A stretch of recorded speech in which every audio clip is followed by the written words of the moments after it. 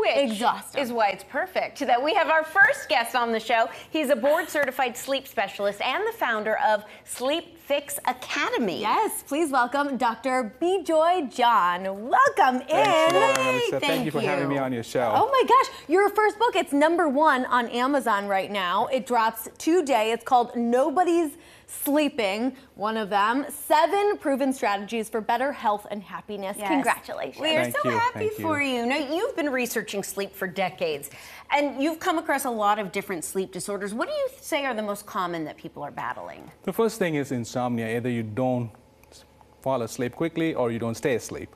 The next is sleep apnea, and the third one is called restless leg syndrome. These are the top 3 sleep disorders. People come and see me all the time. And explain sleep apnea for those who don't know, because I had to do some more research on it too. The word apnea means it's from Greek. It is to stop breathing in the middle of the night. So what happens when you stop breathing? The body goes into flight or fight, and then it starts secreting chemicals like norepinephrine, jumpstarts you. That results in high blood pressure and diabetes and all kinds of problems. You wake up with a brain fog because the body's aim is to keep you alive, and it's not letting you rest in the middle of the night. And it's... Yes. Yes. But it's not just every single night that it's miserable, you can't fall asleep. It's long-term effects that when you don't get sleep. You say this is almost the new pandemic? Correct.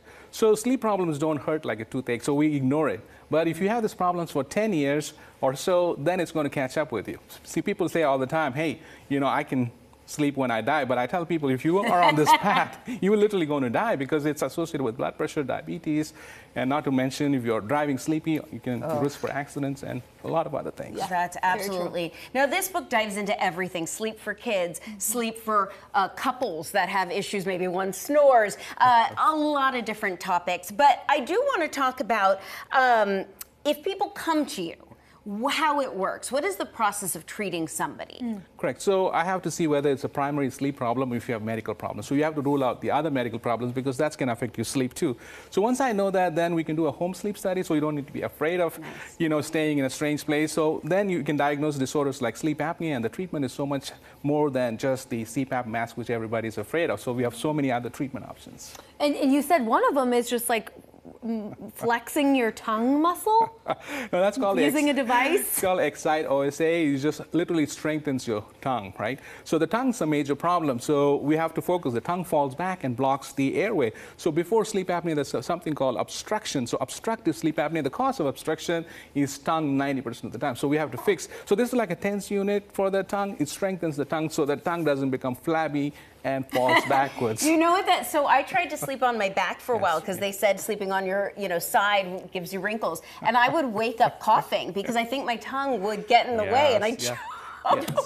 So I'm back to sleeping on my side. Okay, let's talk about tips that people can start tonight. All right. So it's very easy for any plan to succeed. You have to have a schedule. So have a schedule to sleep. Prioritize sleep between 10 and 6 a.m., right? Next, no caffeine. Caffeine can act up to like 8 to 10 hours. So make sure 10 hours prior to going to sleep, do not have that caffeine. Okay. So, and the most important thing is your phone. The light from your phone, it's telling your brain it's still daytime. So at least, ideally 1 hour, at least 30 minutes prior to going to sleep, leave your phone away from your bedroom. So bedroom is only for sleeping, not for worrying. Okay. Quick question. Yes. How do you feel about the snooze button? Let's say you wake up in the morning, you're like, no, you have to. I actually keep my phone in my bathroom, so literally I have to wake up and turn it off. I'm done. Snoozing means you have a sleep debt, so you need to sleep more, or you might have a sleep disorder.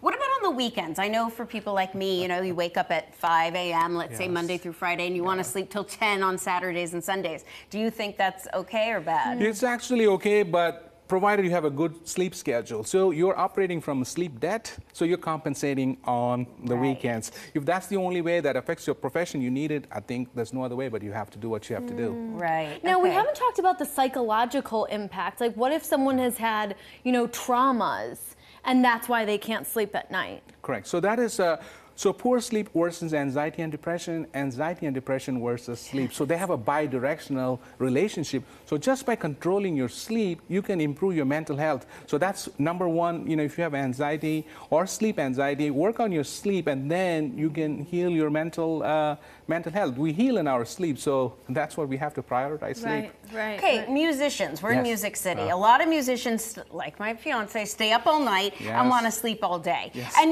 they say, well, we got 8 hours, but Yes. it's during the day. Yes. Shift work Yes.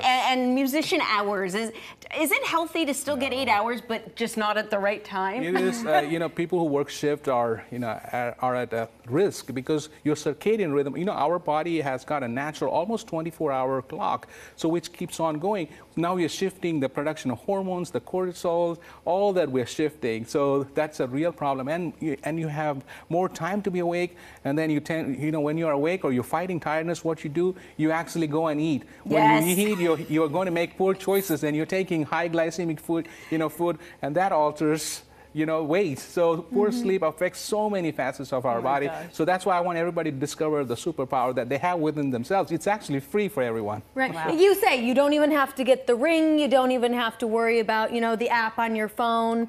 Start with the 7 steps. Yes. Correct. Start with the book. I was flipping through it. As I said, it's got something for everyone, all age Yeah. groups, different genders, etc. So check that out. And to work with Dr. John at his Sleep Wellness Clinic of America in Brentwood, head to sleepwellnessinfo.com. And again, make sure to pick up a copy of his latest book, #1 on Amazon today. All right.